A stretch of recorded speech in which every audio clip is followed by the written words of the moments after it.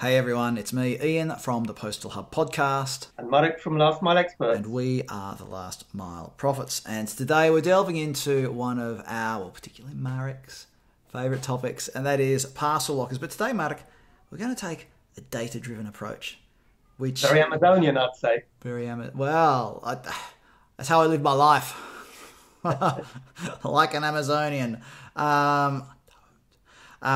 So, parcel lockers, one of the comments that often comes up when we talk about parcel lockers and even out-of-home delivery in general is about how efficient it is compared to delivery to the doorstep. And Marek, you'd be familiar with this. This is where people say, well, if the customer has to leave their house to go to the parcel locker to collect the parcel, how efficient is that versus the driver coming to the door as part of a milk run? And there's always, there's a discussion then about trip chaining and a discussion about density of lockers, but anyway, go on. But I think there are two sides. For the customer, trip chaining, which is something you taught me, means that actually he or she can deal with several things in one point. So it's convenient for the customer. It's like doing your Saturday morning shopping. You go to the groceries and the newspaper and you get something else. You do a few things while you're out instead of just going, doing 3 separate trips, let's say. Yeah. But the locker makes it even easier because at least the parcel part of the trip is in the same place. So you're doing several things, but without having to go the extra point. So from a customer perspective, it's convenient because he trip chains, plus he chooses when. From the courier side, and this is the bit that really shocked me because, we said this is going to be... So this is where we're referring to this data. It's from a study from a few years ago, but it's really interesting. Was this research done in Poland?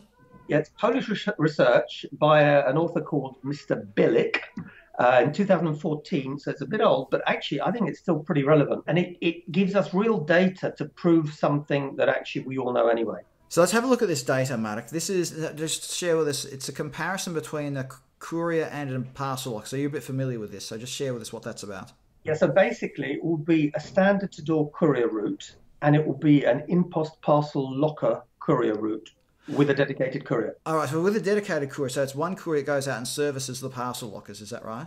Correct, and he will have specialization. Just one caveat, Ian and everyone who's listening, this is a couple of years old, and it shows that the daily courier delivery, or the number of deliveries, is 60, which I think is relatively low, particularly if you're taking urban routes. If it's suburban and rural, okay, maybe. But nevertheless, the relative difference is going to be, I think, pretty much there. So let's start with that. The parcels per delivery driver. It said 60 for the courier driver and 600 for the in-post driver. Now, let's say that the courier driver is now taking out quite a few more than that to fill up the van. Still, that is quite a difference in parcels being serviced by one driver in one day. And you know how it works, Ian? A typical stop in a country like Poland will be something like 1.2 or 1.3 parcels for a to-door stop. A locker at the moment is going to be probably closer to 50 per stop. So if you think about it, he only needs to do 12 stops to a locker at 50 times a pop, which is pretty doable during a day, and he has achieved several times more than a super efficient to-door courier can do. And then there's a discussion about emissions. So if you're delivering more parcels per stop and you are, according to this research, driving less kilometres as well, it's suggesting that it was 150 kilometres per driver per day versus 70 for the parcel locker network. But the emissions, this is what I thought was the startling part. CO2 emissions per parcel, 300 grams for the courier versus 14 grams for the parcel locker. Now, this isn't an ad for parcel lockers, everybody, before you start filling a comment section below. But this for me, even if we allow for more efficient vehicles delivering now versus 5 years ago and all those sorts of things, it's still quite a difference. Absolutely. And to be fair, so that we're not judged as being, just pro-lockers, PUDOs will give a much better effect than to-door as well. Not as good as parcels because you're going to have very few PUDOs that can have this volume.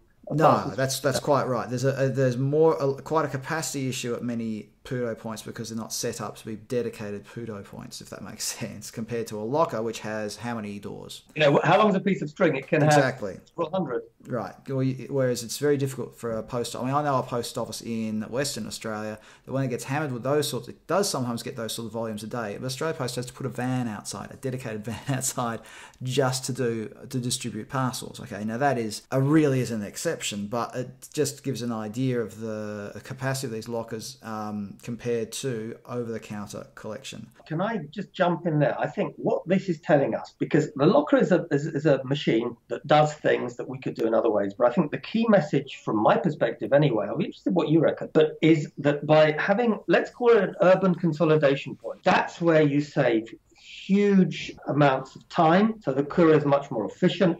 It's where you reduce the carbon footprint, and actually, if you come back to your trip chaining, potentially make the customer's life easier anyway. So it's win-win-win. I know that some people will jump in the comments section again and be real cheerleaders for parcel lockers, and I like parcel lockers, but I also think that ongoing there will be a real continued need by customers, or a desire from customers, for two-door delivery, as well as having the alternative. So there will need to be both networks, right? Absolutely. There's always going to be a requirement for both. And what you will probably find, subject to cultural patterns and others, some places like the Nordics are likely to have more out of home. Oh, it's also about availability as well, though, of real estate. I know that there are some networks that would love to have more parcel lockers, but they can't find anywhere to put them. Or distances, because if you're in northern Sweden, it's really, really hard to have a to-door service. So, I'd say that it's going to be a geographic thing, a cultural thing, and you'll get places like the UK where I think to-door will be strong because of specifics such as leave with neighbour and leave safe. But this is an important alternative and it will need to be there. So share your comments below, everybody. Let us know what you think in the comments section. And hello to everybody from the parcel locker manufacturers who are currently hammering away at their keyboards, letting us know what they think, where we went wrong in this conversation, or where we went right. Love to hear from everybody, because we've had some really good discussions in the comments on LinkedIn about these podcasts, there I go again, these videos that we've been producing. Videocasts, Mr. Kerr. Videocasts, vodcasts, there's some term for them, I don't know. Someone young will tell us what they are. Share your comments below. Marek Różycki, thanks for being part of this today. Thank you, Ian. Thank you, everybody. Hey everyone, hope you enjoyed this episode of The Last Mile Profits. Make sure you subscribe, hit the subscribe button, and also the notifications bell so you get a notification every time we add a new video to this channel. Look forward to sharing more stuff with you on The Last Mile Profits.